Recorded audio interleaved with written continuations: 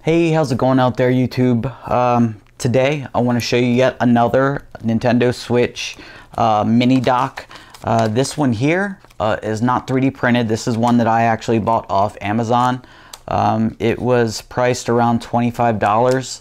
A little expensive for what it is, to be honest with you, but I thought I'd buy it. We'll do a quick installation. Should only take about 5 minutes to put this thing together, and I'll give you my thoughts and if I think you should go out and pick one of these up.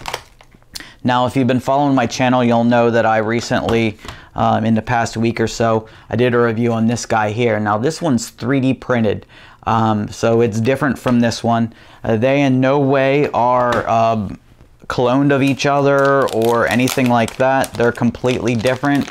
As far as the general idea is the same, but as you can see, they definitely are different. You can see this one here, the 3D printed one, is a little bit longer, and this one's actually a little bit deeper. So this one sits, the Switch is going to sit deeper inside of it, and the board's actually positioned differently. So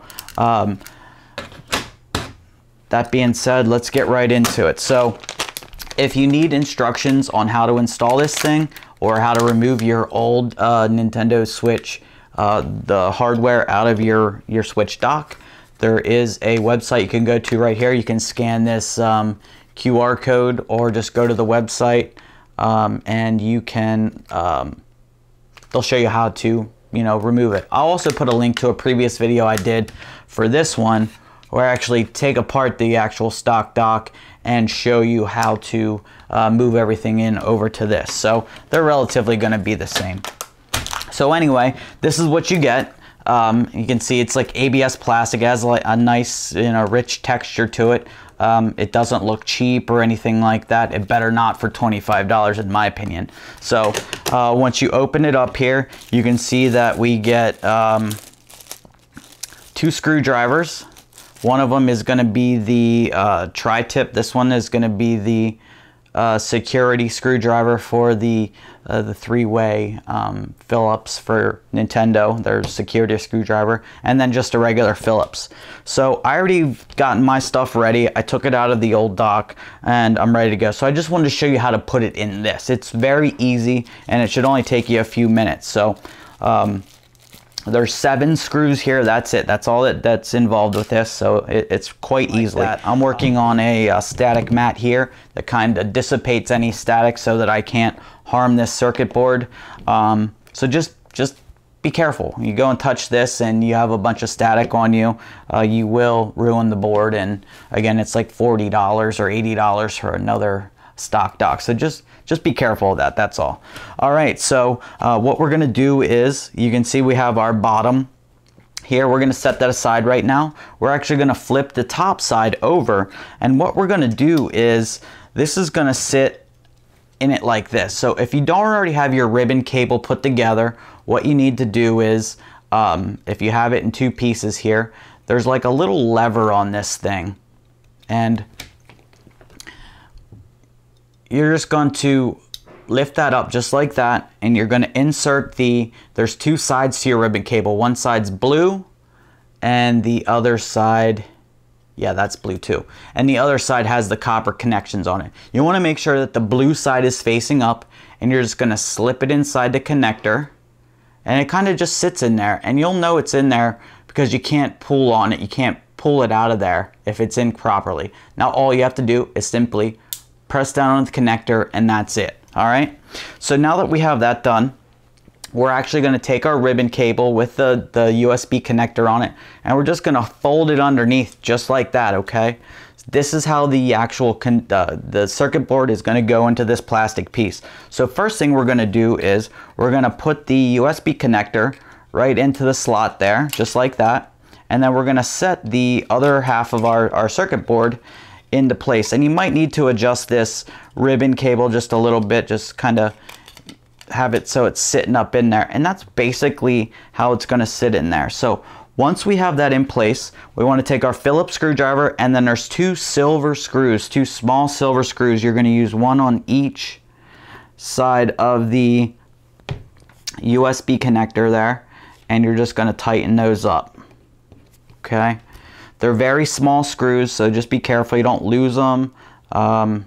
And definitely don't over tighten them, because you don't want to strip out the spot where this bolts into the dock there, okay?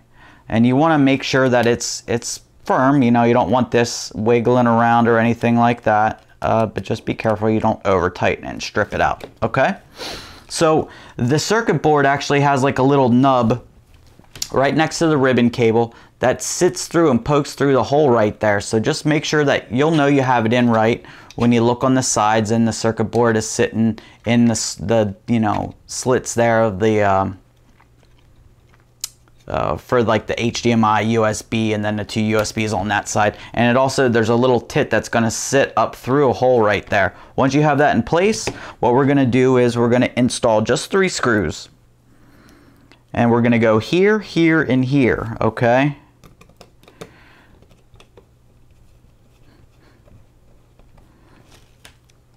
There's 1.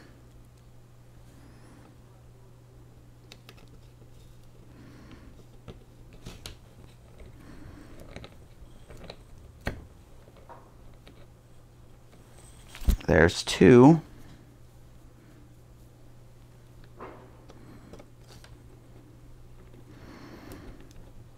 And there's 3. Okay, so now we have our circuit board mounted in there. Now all we have to do is take our cover and put it on the bottom. And you can see that's not right there. So we actually want to flip that around 180 degrees and put that in until it actually fits in there nice and neat. And it'll kind of snap into place, but it's not really snapped into place. Just make sure that the vents line up in the back there and all your slits are open on each side.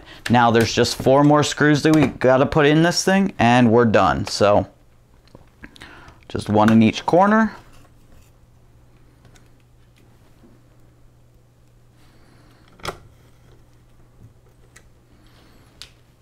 And again, just be careful not to over tighten the screws. You don't want to strip them out. You'll feel when they get tight in there.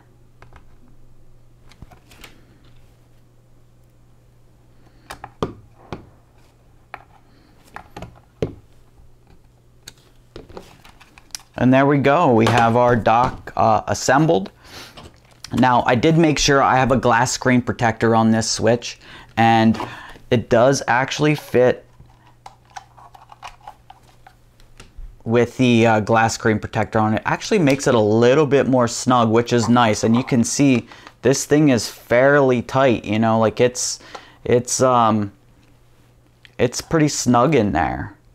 So you can see that it's not going to fall out of there real easy. You don't have to worry about this thing falling over or anything like that. It's pretty sturdy on its base, okay?